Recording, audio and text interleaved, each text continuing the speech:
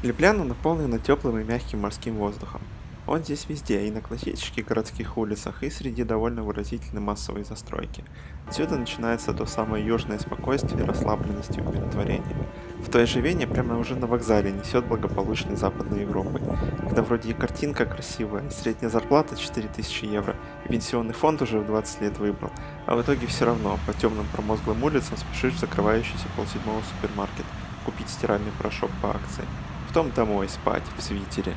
Все-таки как же хорошо, что современные развитые страны остались позади, и я уже почти дома. Исторический центр Любляны довольно маленький, а вокруг полно интересных и атмосферных жилых кварталов. Типы застройки встречаются самые различные. Через реку Любляницу очень много красивых мостов. Вообще город с таким названием сложно не любить, особенно если держать себе на уме, что где-то там, по другую сторону железнодорожной линии, возле Люблянской кольцевой автодороги, стоят мрачные панельные башни третьего микрорайона Бежеграда.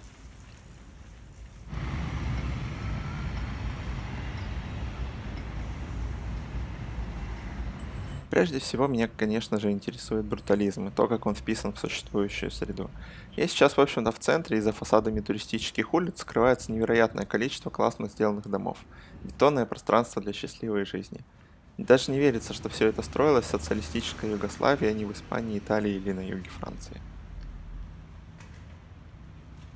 Велосипед на улицах города выглядит очень естественно. Настолько естественно, что для него как будто бы и не нужно никакой выделенной инфраструктуры. Кажется, что западноевропейскому воинствующему урбанизму здесь тоже не место, и без него хорошо. Когда-то в Любляне были и трамваи, и троллейбусы, а сейчас их нет, и тоже нормально. Пусть унылые обмылки от бомбардье гудят бесшумными двигателями и скрипят на бесшумных кривых где-нибудь в другом месте.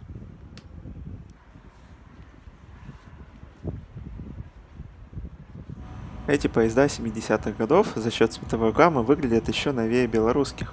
Мы направляемся в самую известную часть Словении. Ну, там озеро Блед и все такое, вы и сами все знаете. Уже после путешествия я узнал, что буквально завтра наиболее живописную часть этого маршрута можно было бы проследовать на поезде с паровой тягой, самое главное, открывающимися окнами. Если честно, планируя свой маршрут по тепловозным линиям, я совершенно даже не задумывался, что можно было бы попробовать и поискать еще и паровозные поездки. В следующий раз обязательно попробую.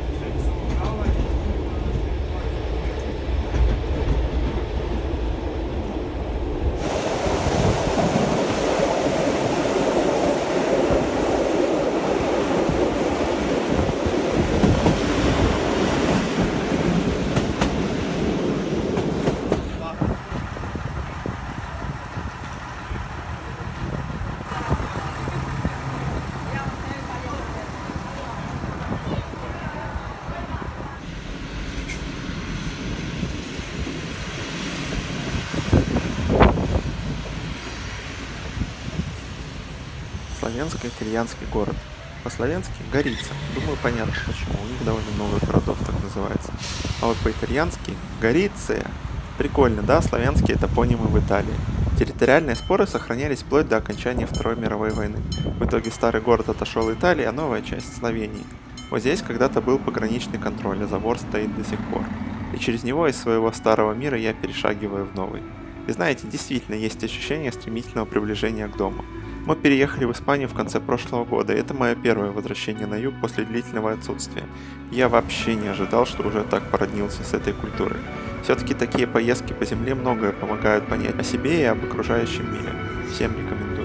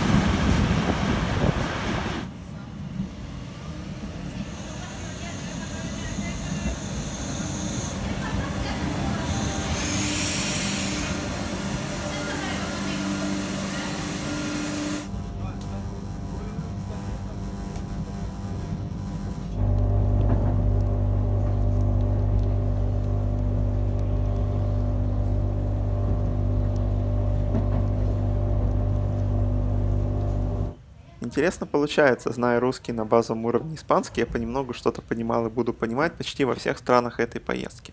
Это созвучно тому появившемуся в Лиславии ощущению, что место, которое я могу называть своим, это не одна страна и не две, а как минимум половина континента, причем непрерывно из конца в конец. Попробую к итальянским русским субтитрам здешних прекрасных анунси сонори сделать еще и испанские, сами все увидите. Испаноязычный здесь это примерно как русскоязычный в Польше. 86 di Trenitalia, proveniente da Trieste Centrale e diretto a Venezia Santa Lucia, delle ore 15:39, è in arrivo al binario 1. Attenzione! Allontanarsi dalla linea gialla. Ferma a Trieste Airport, Cervignano Aquileia Grado, San Giorgio di Nogaro, La Pisana Mignano Miglione, Porto Gruaro Caorle, San Spino Millenca, San Donati Piave, Valdo d'Ampino, Venezia Mestre.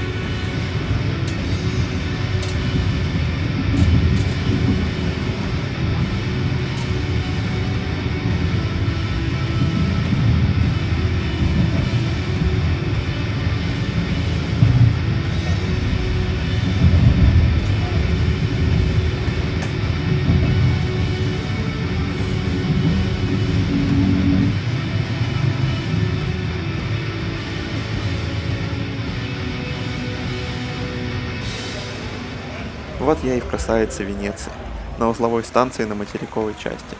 Взял в Макдональдсе за евро некий пармиджано риджано, привлекательно выглядевший, как запрещенный уже начиная с Беларуси творожный сырок, но оказавшийся просто куском сыра. Поезд опаздывает минимум на 15 минут. За это время я бы успел скататься на остров до Венеции и Санта-Лючии, по знаменитому 4-километровому четырехпутному мосту через Венецианскую лагуну, построенному аж в 1846 году.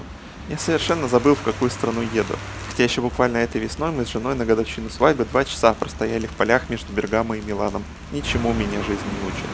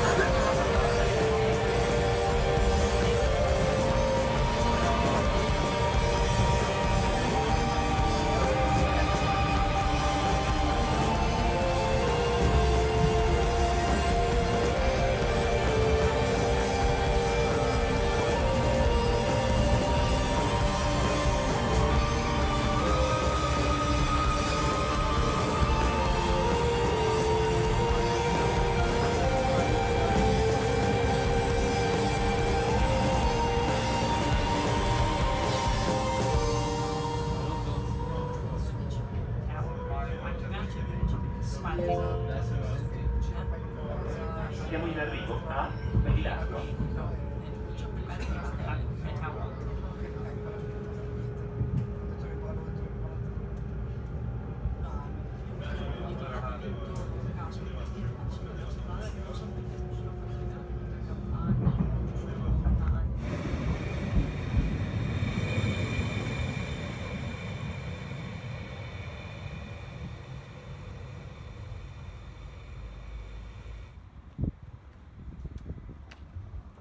Ночую в деревне.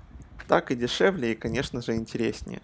У меня еще не просто отель, а отель-ресторан. А сегодня вечер пятницы, и наверняка будет полный банкет, вино рекой, танцы, драки и пьяное катание на стареньком фиате. Ну или хотя бы я просто первый раз в этой поездке поем как человек.